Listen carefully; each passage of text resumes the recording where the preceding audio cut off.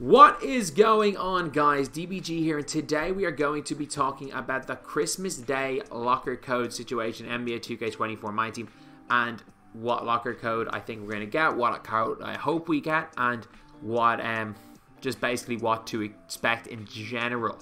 But before we get on, if you guys are new to the channel, subscribe. We're trying 20,000 subscribers as soon as possible. If we can hit that by the end of tomorrow, that would be absolutely insane. If we could somehow get, like, that would be the best Christmas present, would be to see a green arrow, to be honest.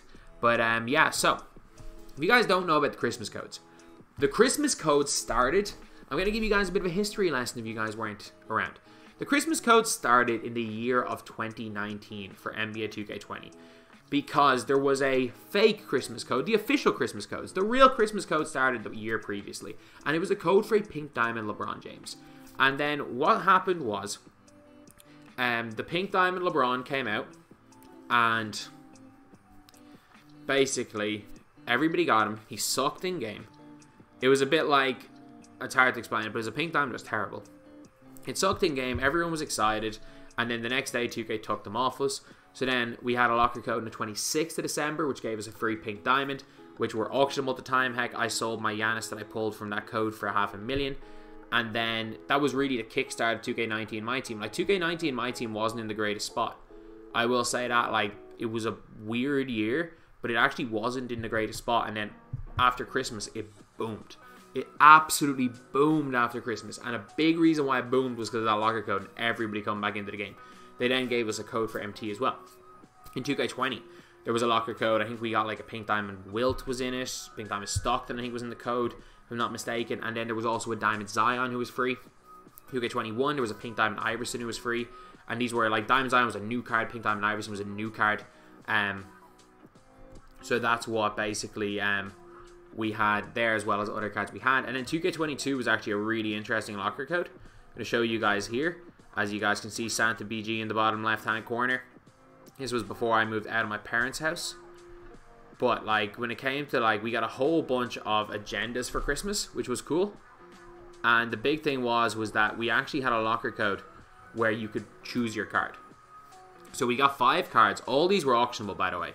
And every one of these sold for 75k MT because there were bots buying them up for 75k. I made so much money sniping. Like, this, like, 11 PM, I had a messed up sleep pattern. My whole family's asleep, don't worry. But that was basically it. That was basically it when it came to 2K22. We had an option pack for a pink diamond. All these cards locked in for good cards in the end.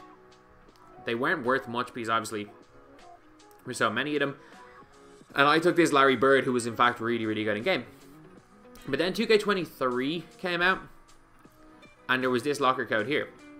So you might be saying, okay, they're the same code, 5 pink diamonds. There's 2 big differences. One, these are unauctionable, but I will say Dwight and Lonzo were better than any of these 5. The problem is Draymond and Clay were garbage, and Wall was meh. But you can see here, pick one. And what this code was, ball drop. So that was basically what it was last year. It was that it was a ball drop. Unauctionable ball drop, which people had a big problem with, because it was a step back from the year before. So when it comes to 2K24, they cannot have an unauctionable ball drop. I think they are going to, but they just can't. But what it's going to be is, it's not going to be a pink diamond. It'll be a guaranteed diamond. So what I would like what 2K to do, because we can't sell these cards, and there's a lot of, like, cards are, like, a lot of people get cards to, like, lock in, for example. And of the non-lock-in, I don't think, other than David Robinson, unless they want to give us David Robinson, I don't think there's another card that I would say, like, is too good, or Booker, that is, like, too good to give out for free. There's just not. So what I would love to see from 2K is, first of all, I would love to see, because it's going to be unauctionable. We know it's going to be in an unauctionable code. Because I do think 2K are going to give us a second code for MT. It'll be probably 50k, 25k, 10k. And it'll be like a ball drop for that. Or maybe it'll just be like a 25 or a 50k MT, because it gives 25k for Thanksgiving. A 50k MT would be nice. If that code comes out, if you're someone that's new to the game, spend that 50k, buy a team for 50k, and start playing. If you're like an experienced player, hold out for one of the top cards. But what I would like is for 2K to give us a new player, and it doesn't even have to be a pink diamond, because obviously you guys saw when it came to the events, the Ewing for 93 overall. A pink or a diamond would be lovely.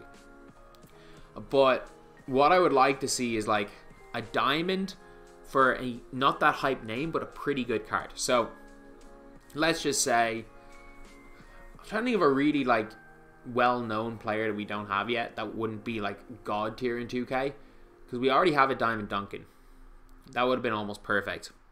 We had Iverson or years. Zion Williamson again. Just reuse Zion 4 years later. Let's just say we get a 93 overall Zion, and he's got god tier stats because just like Ewing, his release is broken. But we get a 93 overall Zion, and then let me just look at the diamonds. The option pack contains Drew Holiday, Rudy Gay, Paul George. What big man can we use? Is there any other big men other than David Robinson? Is he the only one? Any power forwards? IED's probably a bit too OP. Russell Westbrook. Actually, no, sorry, because there are so many, these option packs, I forgot, like Rudy Gay, Russell Westbrook, you get rid of them because they're in the domination option pack. Screw it, put in Ron Artest. Or not even Ron Artest, put in Ray Allen. Trying to make this realistic. Kuzma's a lock-in. DeJounte Murray.